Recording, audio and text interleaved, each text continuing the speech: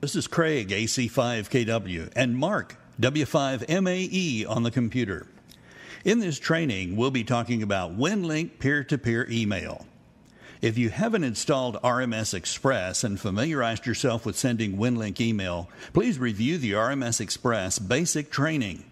If you haven't configured your VHF rig and TNC for RMS Express, please review the RMS Express packet training, then return to this training. WinLink email is a major component in disaster communications. We all need to know how to use it and develop our own capability to support it in an emergency. The agencies that we serve prefer to use email whenever possible. Our job is to get the message through, and voice communications does not get the job done. So to review, your RMS Express is called a WinLink client. The Austin CTEC W5TQ-10 station is an RMS server. The term WinLink server is synonymous with RMS server. The server uses one or more programs, including RMS Packet, to receive your email and forward it through the internet to a backbone of CMS servers. When you connect to the RMS server from your client, the RMS server queries a CMS server for any email addressed to your station and forwards it to you. It accepts any email that you have posted to your outbox and forwards it to an internet CMS server. RMS Express also supports the exchange of email between two clients. This is called peer-to-peer or P2P mode. RMS servers do not accept peer-to-peer connections. It's just between clients. RMS Express can exchange peer-to-peer email with another RMS Express client or a recent airmail client. Peer-to-peer connections are very useful when the recipient of your email is within VHF simplex range of your station, because the connection can be made on any available frequency agreed upon between you and the receiving station.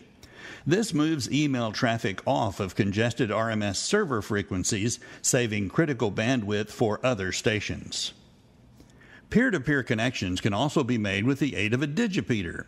Even if the digipeater is on an RMS server frequency, it still helps reduce congestion by directly transferring the email to the recipient client rather than through the two-step process of placing it on the server and later receiving it.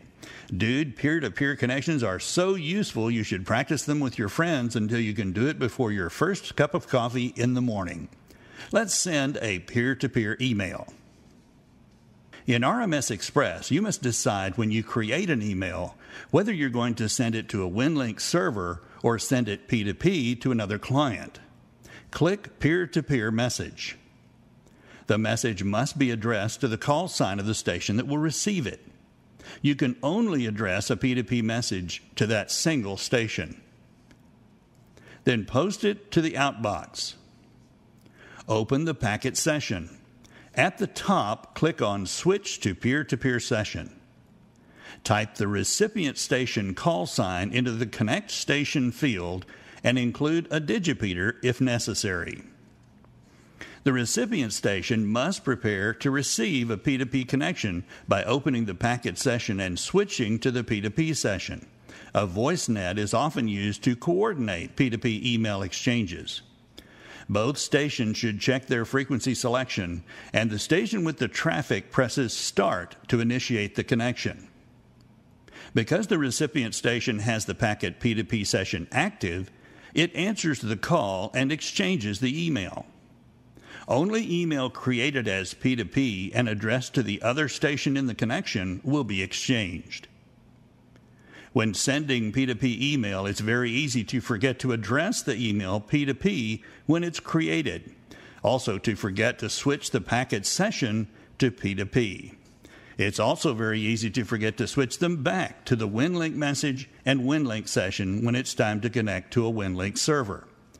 If your P2P email exchange is not working, check these things first.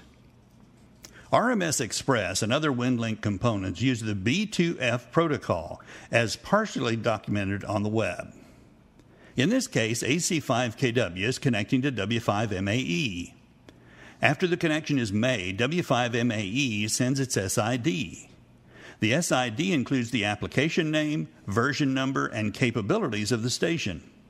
In this case, W5MAE is running RMS Express with B2FHM $ capabilities. All WinLink applications provide at least this set of capabilities. If the other station had been an RMS server, the capabilities would also include W, I, and J. The next line shows that W5MAE is talking to AC5KW. The right angle bracket means that it's AC5KW's turn to transmit. AC5KW transmits its SID followed by a comment that AC5KW is talking to W5MAE and containing AC5KW's grid square. Notice that your station's transmissions are indented. AC5KW then makes a proposal for an email exchange using the FC command. EM indicates that it's an email message. The MID unique message identifier is provided. Then the uncompressed and compressed message sizes in bytes are provided. In this case, AC5KW also makes a second proposal for another email exchange. The F right angle bracket means that it's W5MAE's turn to transmit. W5MAE indicates its willingness to receive the two files by sending an FS command with Y and Y, indicating approval for both files. W5MAE could have rejected either file by using an N in place of the Y. RMS Express will do that if the email is too long. AC5KW then transmits both files. The files are compressed to reduce the transmission time.